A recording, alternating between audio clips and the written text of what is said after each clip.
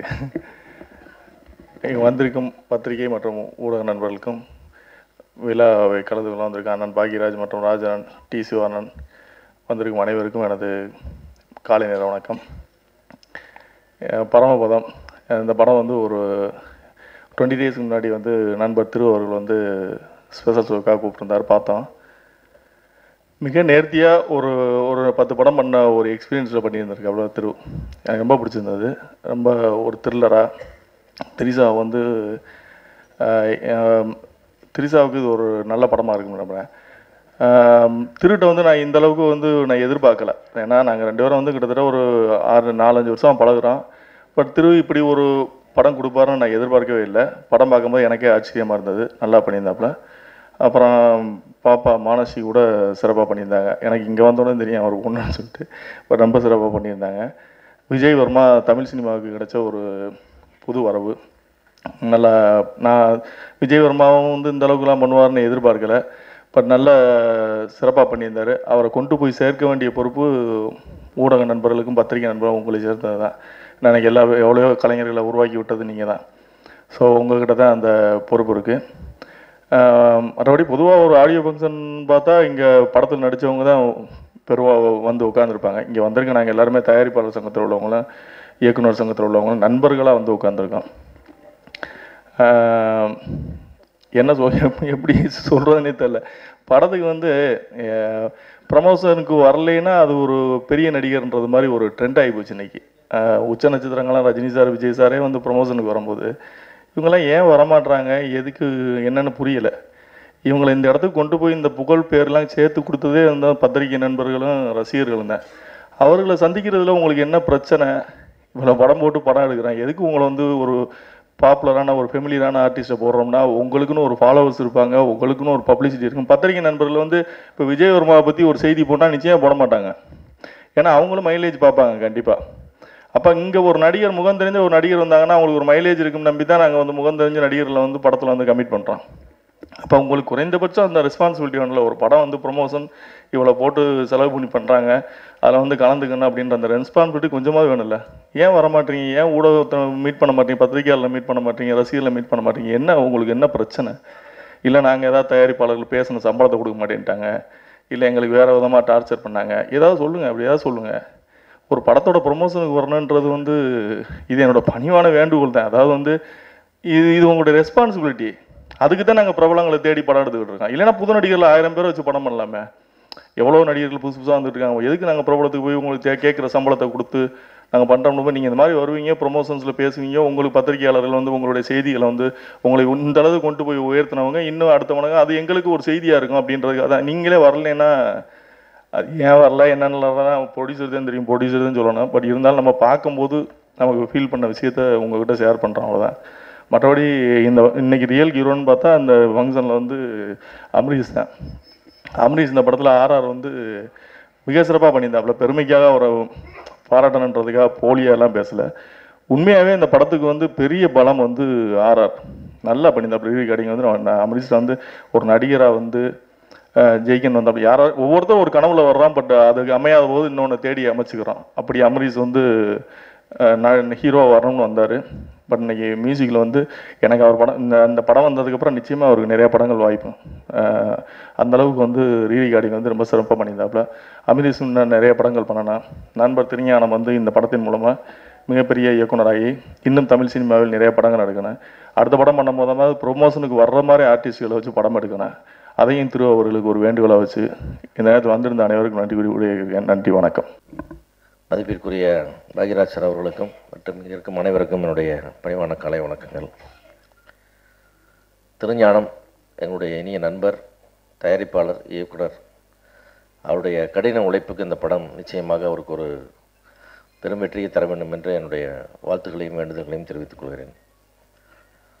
படம் நான் பார்த்த நண்பர்கள்லாம் உண்மையாகவே ரொம்ப உள்ளபடி ரொம்ப பாராட்டி சொன்னாங்க.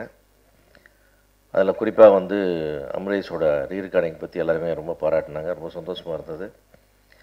ஏன்னா அமரீஷ்க்கு வந்து அவனுக்கு எவ்வளோ திறமையாக இருக்குது, அதுக்கான படங்கள் இன்னும் சரியாக நிறையா அமையல. இன்னும் நிறையா அவனுக்கு டைம் இருக்குது செய்யறதுக்கு. நிச்சயமாக பெரிய அளவில் சாதிக்கக்கூடிய ஒரு தம்பி. அவனுக்கு என்னோடய வாழ்த்துக்கள். திருஞானத்துக்குள்ள அந்த ஒரு சினிமா மேல் இருக்கிற அந்த அளவு கடந்த காதல் தான் இந்த படம், இந்த உருவாக்கம் எல்லாமே. ஸோ இந்த படத்தை எடுக்கிறதுக்கு வந்து அவர் எவ்வளவு சிரமம்லாம் பட்டிருக்காரு, எவ்வளோ கஷ்டங்கள் அப்படின்றதெல்லாம் நாங்கள் நிறையா கூட இருந்து பார்த்துருக்கோம். ஏன்னா இன்றைக்கி வந்து பெரிய பெரிய ஹீரோக்கள் போட்டு எடுக்கிற படங்களே வந்து லாபத்துக்கு வருதா அப்படின்றது ஒரு கேள்விக்குறியாக இருக்கும் பொழுது, ஹீரோவை அல்லாமல் எந்த விதமான ஒரு சின்ன பிஸ்னஸ்க்கான ஒரு பேஸ் கூட இல்லாத ஒரு ஸ்டார் வேல்யூவோட ஒரு படம் பண்ணுறாரு. அந்த படத்தை வந்து இன்றைக்கி திரைக்கு கொண்டு வந்து அவரே ஓன் ரிலீஸ் பண்ணி அது முழுக்க முழுக்க ரிஸ்க் இல்லையா. அந்த 1 to 10 எவ்வளவு ரூபா இருக்கோ அவ்வளவுமே அப்படி கம்ப்ளீட்டாக ரிஸ்க். அந்த மாதிரி ஒரு சுச்சுவேஷனில் அந்த படத்தை ரிலீஸ் பண்ணுறாரு. படம் நல்லா இருக்குன்றதுனால ஒரு சந்தோஷம், ஒரு நம்பிக்கை, ஒரு பெரிய ஒரு தன்னம்பிக்கை இருக்குது. நிச்சயமாக அந்த படம் வெற்றி அடையும், நமக்கு ஒரு போட்ட முதல் கிடைக்கும், நல்ல பேர் கிடைக்கும், ஒரு இயக்குனராக வரணுன்றது அவருடைய அந்த கனவுகளுக்கு ஒரு நம்பிக்கை வந்திருக்கு. இருந்தாலும் கூட ஒரு பெரிய ஹீரோக்கள் படத்தில் நடிக்கும் பொழுது கதாநாயகிகளுக்கு வந்து அவங்க ப்ரொமோஷனுக்கு வர்றாங்களோ வரலையோ, நம்ம ஹீரோ வச்சு ப்ரொமோஷன் பண்ணிட்டு போயிடலாம், மீதி ஆர்டிஸ்ட் வச்சு பண்ணிட்டு போயிடலாம். இந்த மாதிரி பண்ணும்போது இந்த நேரத்தில் வந்து நம்மளை நம்பி இவ்வளோ பெரிய சம்பளத்தை கொடுத்து இவ்வளோ பெரிய படத்தை எடுத்திருக்காங்க, அவங்களுக்கு நம்ம கூட நிற்கணுன்ற எண்ணம் அது யாராக இருந்தாலும் அவங்களுக்கு வரணும். அது வரலைன்னா ரொம்ப வருத்தமான விஷயம். ஏன்னா அந்த படத்துக்கு வந்து ப்ரொமோஷன் பண்ணுறதுக்கு வேறு யாருமே கிடையாது. இல்லை, இதில் மீதி எல்லாருமே அறிமுகமாகவும் புதுமுகமாக இருக்கிறதுனால இருக்கிறவங்க அதை ப்ரொமோட் பண்ணாங்கன்னா அவங்களுக்கும் ஒரு லைஃப் கிடைக்கும். அது வந்து அவங்களுக்கு இனிமேல் அது தேவையில்லைன்னு முடிவு பண்ணால் வேறு விஷயம். பட் ப்ரொடியூசருக்கும் டைரக்டருக்கும் தேவை அந்த லைஃபு, அந்த படத்தில் இருக்கிற மீதி டெக்னீஷியன்ஸுக்கு தேவை.